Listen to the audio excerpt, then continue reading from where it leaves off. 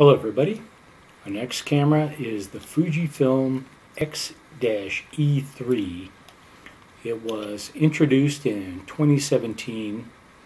It was replaced in 2021. This won't be a full-on review. For something more in-depth, you can go to DP Review. A lot of sites have talked about this camera in a lot more detail as far as the specs. The reason I got it, I needed yet another camera system, like the proverbial hole in my head, but I wanted an RF style system with old school controls and 4K video.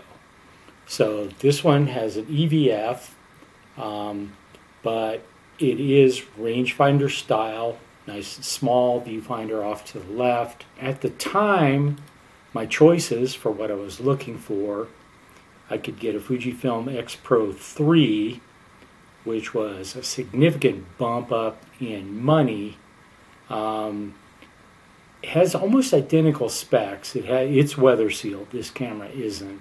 It has the hybrid viewfinder, so it's got some glass right here, but it's also got electronic displays. Honestly, I have not used the hybrid viewfinder. It sounds a little weird, but it's gotten rave reviews. Maybe I'll rent one or something. I don't know. The other choice for the old school type controls was a Panasonic LX100, probably the LX100 Roman numeral 2. It's got a 21 megapixel sensor, but only about 17 megapixels are usable at a time. I won't get into too much about that.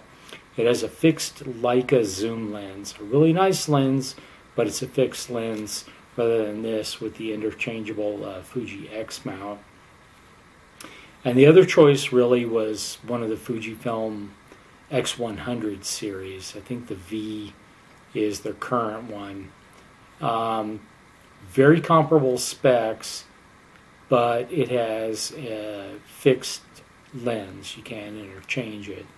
So anyway, even if I end up just using this lens, I've got the flexibility if I want to put a honk and zoom on it, or a little pancake if I want to be a little more stealthy than what I've got on here. Anyway, this is what I decided on. The supply chain seemed to be drying up. The big vendors were just saying that it was no longer available. There were a lot of rumors online that there wasn't going to be an X-E4 because this was eating into the X Pro purchases too much. So I ended up getting the body used from KEH. I was really pleased with it. I hate that what you see is not actually pictures of the camera you're buying, but honestly, they described it honestly. I got a great kit from them. No financial interest in them, just letting you know how my buying experience went. The lens I bought new, I got it from Adorama. This little guy has a 24 megapixel X-Trans CMOS 3 sensor. X-Trans is just Fuji's sensor. CMOS is the only part of that I really understand, and I guess is the third generation of it. It's an APS-C sensor. It's 23.6 by 15.6 millimeters, so it comes out to a 1.5 crop factor, more like a Nikon than Canon's APS-C. One thing that's weird, Fujifilm makes the X series, all of them, rangefinder, the ones that look like SLRs, they're all APS-C until you go to their GFX series. They call it medium format.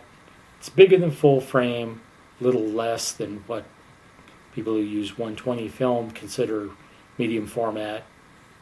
I guess it's medium format. It's bigger than full frame. They don't make a full frame camera. Gosh, if this thing was full frame, that would be sweet. But for whatever reason, they decided to jump to the next level. The controls, the f-stop on most of their lenses, they don't all have that. You'll have to use one of the control dials for that. But they have the aperture ring is on the lens.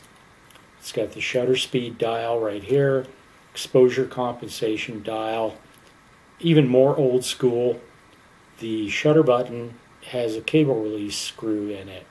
So you don't need some proprietary weird electronic cable release. You just screw it in there and away you go. So those are what I mostly use. That's why I got this camera. I wanted the old school style controls. So if this little switch is off of auto, if you take your lens off of auto, you're in aperture priority mode. If your lens is on A and you take the shutter dial off of A, you're in shutter priority mode. You take them both off of A, you're in metered manual mode. Now if this switch is swung over to auto, use your front control dial and you've got the usual selection of a bajillion scene modes. That's not fair to it. It's a really good range of stuff. On the back, it has a fixed 3-inch touchscreen. It's about 1 million pixels, I think. Honestly, I don't use that very much because it's got this little joystick that replaced the 4-way controller. The kind of wheel and 4 buttons is replaced by this little joystick. So that's kind of cool. You know, you throw it into the menu and you can use that, or you can use the touchscreen. Oh, I forgot, I have the touchscreen disabled, and it's also a button. It's got quite a few other controls. The X-E4, they really went even more minimalist on this, but it's got a front control dial, and almost all of these are programmable, which is also a button, a rear control dial, which is also a button. It's got a function button on the top deck, and then it's got what defaults to autofocus lock, and then a Q button. Anyway, it's got a really nice electronic viewfinder. It's 2.36 million pixels. It has a nice diopter adjustment, so if I want to ditch these guys, I can actually see what I'm doing in here just by dialing it in. ISO is from 200 to 12.8K, and if you expand it, it goes from ISO 100 to 51.2K.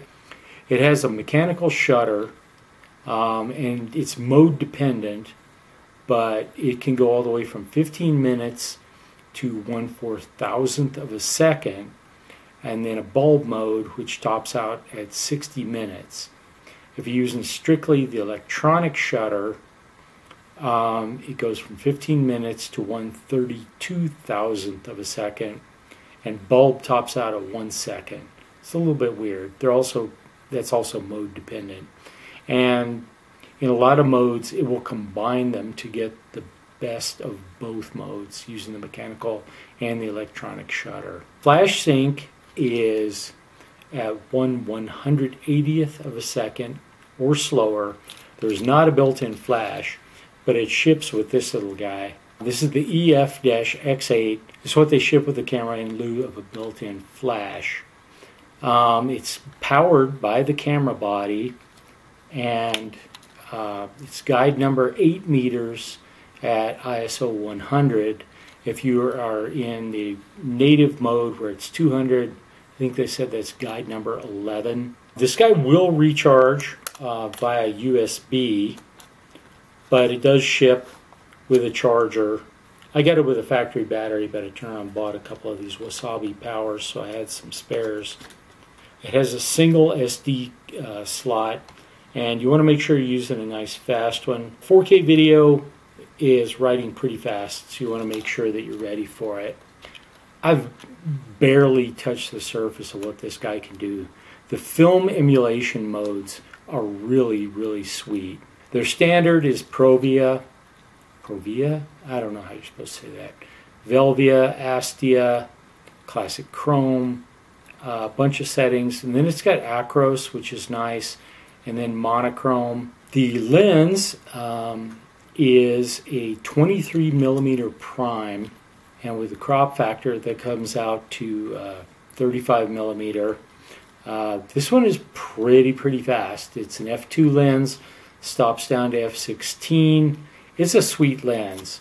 One thing is that if you get into the Fuji X system for autofocus lenses, which this one is, although it's also able to be manually focused,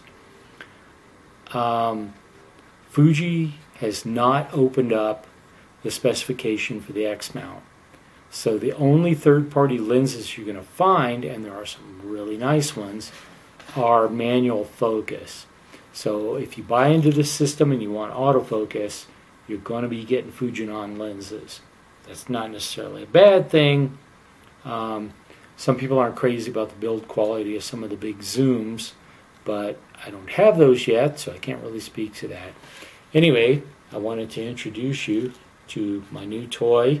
I really do like this camera a lot. It's got things where I expect a camera to have things. I'm not having to dig through menus unless I want to. So I'm going to hang on to this bad boy and shoot a lot more with it. Our next video is going to be revisiting a camera that I shot with a while back. So until then, I'll see you then.